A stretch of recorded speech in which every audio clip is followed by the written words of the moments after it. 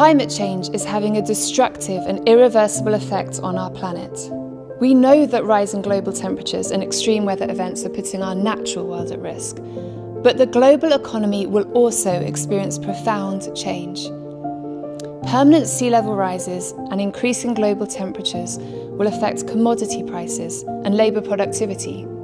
Crop yields will fall, supply chains and downstream sectors will also suffer, and the impacts will vary considerably across different regions of the world.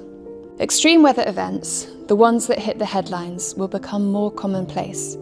Our physical infrastructure, roads, energy and IT networks will be compromised with serious consequences for the economy. Action to mitigate these physical impacts and transition to a low-carbon future will create opportunities as well as systemic economic risks.